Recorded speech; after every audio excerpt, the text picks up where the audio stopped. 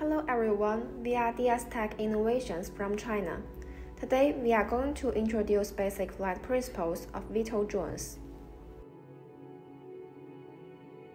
The propeller has two main functions. First, to generate forward thrust, and second, to generate the lift. Because the cross-section of the propeller is similar to that of a wing, so it can generate enough thrust and lift as the wing moves forward through the air. Thus, the propeller is moving in a plane perpendicular to the forward direction of the aircraft. It also generates a force, but the direction of motion is 90 degrees different, and therefore the direction of this force is also 90 degrees different. The wing generates an upward lift. The propeller generates a forward thrust. The propeller, like the wing, has an angle of attack which increases the thrust when the air is pressed backwards. The greater the angle of attack, the greater the thrust generated. Switch the flight mode to Q-hover to arm the drone and observe the motor rotation direction and sequence. Now we shall use a test to see how the propeller works. Wing is the main component that provides lift for fixed-wing aircraft, including airplanes and gliders.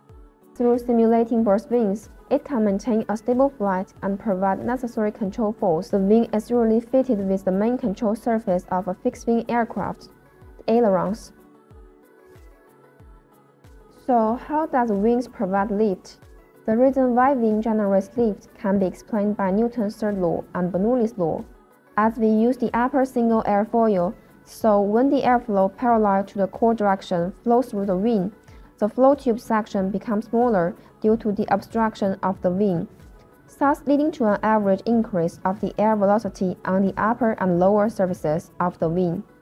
Since the camber of the upper surface of the wing is greater than that of the lower surface, the velocity of the airflow follows the same rule according to Bernoulli's law.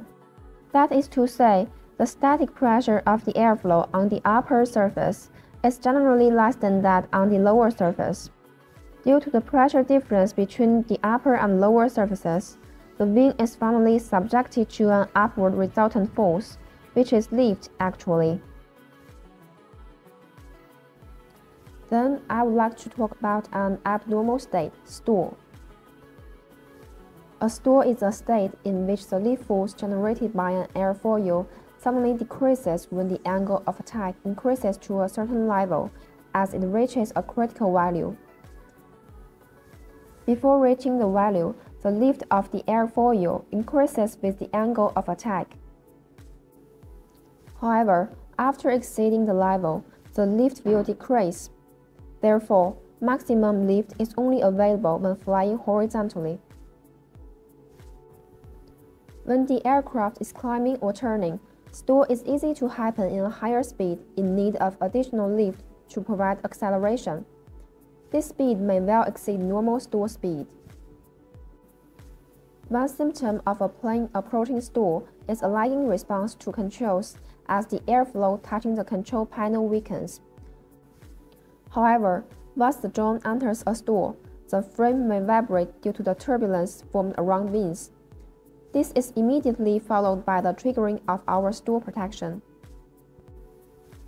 When the airspeed is lower than 16 meters per second, the multi-rotor mode will start. If the distance from base is greater than 1 kilometer, it will land on the spot. And if less than 1 kilometer, the drone will return to base in multi-rotor mode.